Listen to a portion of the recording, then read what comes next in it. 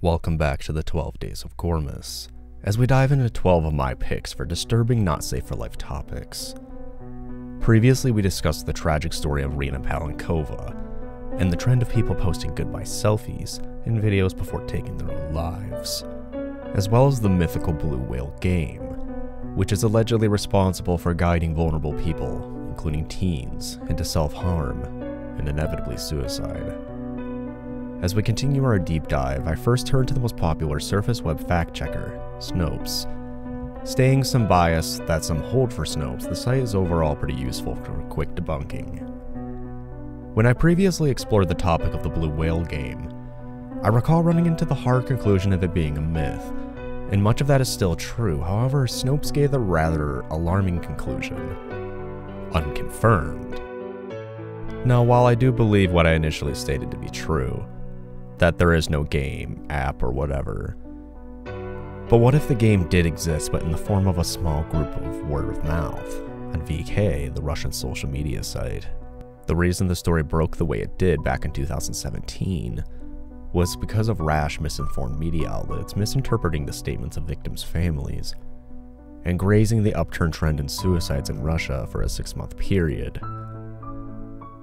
The Novaya Gazeta reported that, quote, at least 80 suicides were linked to these blue whale games, but an investigation by Radio Free Europe found that no suicides have been definitely linked to these online communities or supposed games. The initial report from the Novaya Gazeta was highly criticized at the time of its publication as well. Their conclusion that a social media game was causing teenagers to commit suicide was because several teenagers from the same social media group had taken their own lives. It's a bit of a ridiculous reach given the lack of actual evidence to point this out. However, it makes sense that depressed, vulnerable teenagers are simply drawn to the same social media groups, not that the groups were causing them to commit suicide directly. Much of this can be observed in parts of Twitter that certain content creators are afraid to talk about, like self-harm Twitter or eating disorder Twitter, where the glorification of these acts are rampant. Tumblr suffered a big plague of this as well, and I'm not sure of the status of how they handle that now. But in a way, every sort of social media, even YouTube, has its own pockets where people worship this kind of shit. People will post media of themselves self-harming and sometimes worse. This shocking subculture of the internet is also nothing new either, but it does need to be discussed more. And I would agree with the conclusion that the game isn't something like an app or website you sign up for, as some media outlets proclaim. I also agree with the conclusion that, simply put, people with common issues and interests will flock to the same places online. But given the hazy dialogue around the topic, especially from media, it's hard to say where and how the game came to be in terms of it being discussed. Aside from old news media, there's no evidence of the game existing otherwise. And at this point, you may be asking how this ties into Gleb Korolev and the 1444 video. On October 17th of 2019, Russian VK user Gleb Korolev launched a live stream. During the broadcast, he took out a Sega 12 semi-automatic shotgun, pointed it to his head. He then said, in Russian, "Nikita, if you will quickly tell our parents, or 2 parents, I will take you out from the grave. I know you have their phone number," and then shot himself. But just before he pulls the trigger, he says something. Nya, baka! Nya poka. Often misinterpreted as Nya baka or Nya bai, it does translate roughly to Nya bai, but why would Gleb say this?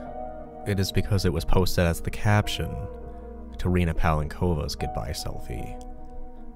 The internet regards this as a Russian suicide meme, which I find vile and confusing, but what really happened was that the trend, not the blue whale, were responsible for vulnerable teens taking their lives. Vulnerable teens were inspired by Rina, most of which also captioned something or said Nya Poka as well. This is what fueled the myth of the blue whale game, in my opinion, and how it became so widespread and believable. After all, if Rina were supposedly a victim of this game, and all copycats followed suit by mimicking her actions and words, it would make the misinformed or impatient draw the wrong conclusions. So why did Gleb Koroblev take his own life? And why did he do it on live stream? Those are difficult questions, but the fact of the matter is, much like Rina Palenkova, we don't know a whole lot. Many fake stories emerge, much like the other victims of suicide, such as Gleb was dying of lung cancer and then he got dumped. Sounds familiar, doesn't it? But the reality is that he was unwell and couldn't get help and took his own life, and that is what we know.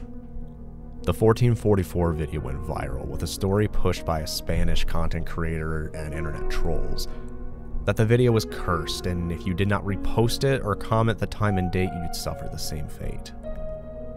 The reality of that is simply the 1444 name was probably a random dash of keys to name a file when it was initially saved. The rest is a creepypasta. Nevertheless, it has spread like wildfire and can even be found in troll videos here on YouTube. And of course on TikTok. If you or a loved one are suffering from thoughts of suicide or self-harm, don't wait, please reach out to a loved one and dial 988.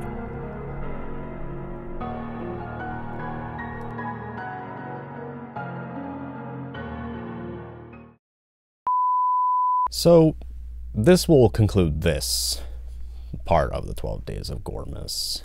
This sad, miserable part, but I was pleasantly surprised at the amount of information I was able to bring to light with these two pieces and kind of connect the puzzle and hopefully put, like I said with Ronnie McNutt, basically just end the chapter on these two people because it's over talked about and over exploited enough. And my first exposure to 1444 was actually via TikTok, and I talked about Ronnie McNutt and 1444 in my initial video, my old video, which is actually my most viewed video. And there's still not much more information on the 1444. I mean, it is what it is, as I said in this. I mean, it's pretty sad when people need to take something as raw and personal and sad as someone taking their own life and try to make a fucking, what is it called? Like a fucking text chain message out of it. Like, oh, you better repost this horrific fucking video, this horrific graphic fucking video, or you're gonna be cursed by a spooky ghost. Like, that's bullshit. What the fuck is that?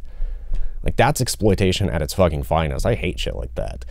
And that's what this became. It became a viral sensation. I have no real evidence or information on Gleb and his personal life. I mean, we can only make certain assumptions about it.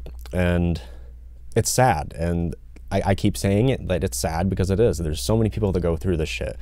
The fact that everything is some sort of misconstrued drama story really gets old, and that narrative gets old. And people carrying that narrative and knowing better gets really fucking old. But I think it's about time we close shop here on this part of the 12 Days of Goremas. I'm happy you all got to join me, and if you're watching this early on Patreon, I want to give you an extra special thank you, and I love you. Thank you for supporting my content and supporting me where YouTube won't. As you may or may not know, I am not monetized. I don't make money off YouTube unless I get those lucky sponsorships, or of course you join that sweet Patreon.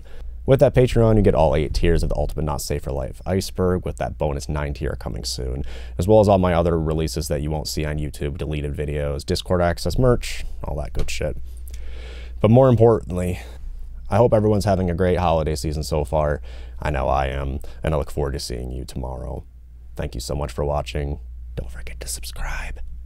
And I'll see you next time. Happy holidays.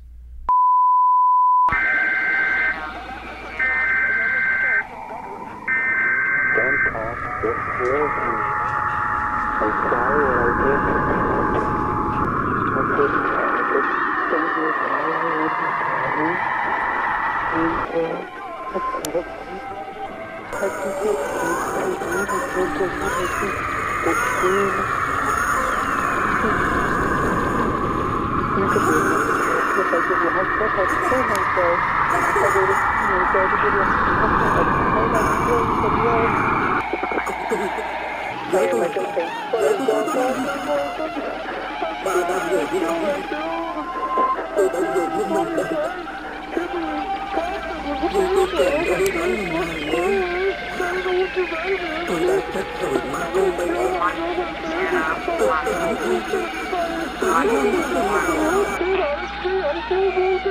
I